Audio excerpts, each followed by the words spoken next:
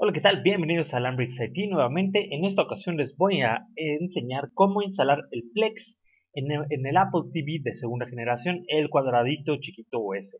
El Plex lo que nos va a ayudar es poder reproducir archivos de video que estén almacenados en nuestra computadora o en algún disco duro externo en el Apple TV y poder ver esos archivos de video en nuestras teles.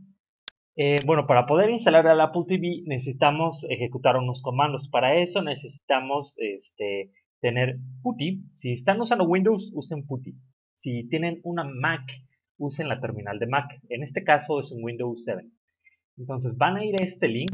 El link está aquí abajo en la descripción. Y van a bajar aquí putty.exe. Ya que lo tengan bajado, yo ya lo tengo aquí.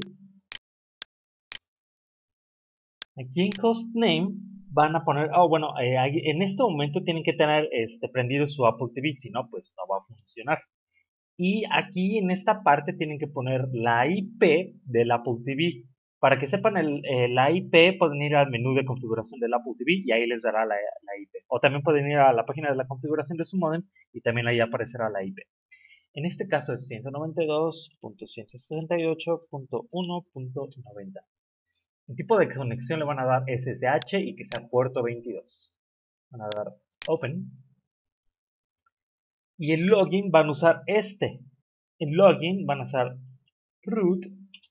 Y el password va a ser alpine. Ya que esté logueado, van a ejecutar estas instrucciones. Estas instrucciones también se las voy a dejar aquí abajo en la descripción para que ya nada más copien y peguen. Ahora, perdón.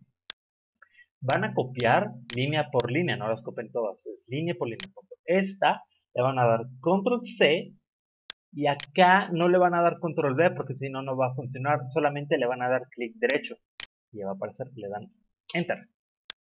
Entonces, seleccionar, control C, clic derecho, enter. Entonces está ahí actualizando, vamos a seleccionar la siguiente.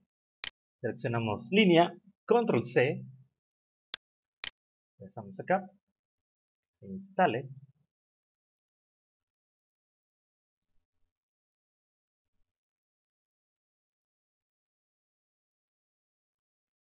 Ya que está ahí, clic derecho, enter. Por la siguiente, control C, clic derecho, enter. Y por último, van a usar esta línea, control C, clic derecho, enter.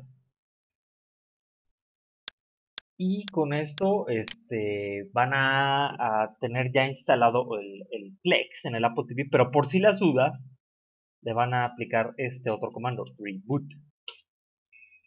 Les va a salir este error, no es ningún problema, nada más significa que se desconectó el Apple TV, pero se está reconectando. Y en este momento ya tienen instalado el Plex en su Apple TV. Ya nada más hay que configurar el Plex para conectarlo a su Plex Media Server en sus computadoras. Voy a subir otro video de cómo hacer esta configuración. Mientras, esto es todo por ahora. Y si tienen preguntas, comentarios o sugerencias, déjenlas aquí abajo en los comentarios y yo haré lo mejor para poder responderles a todos. Así que hasta luego.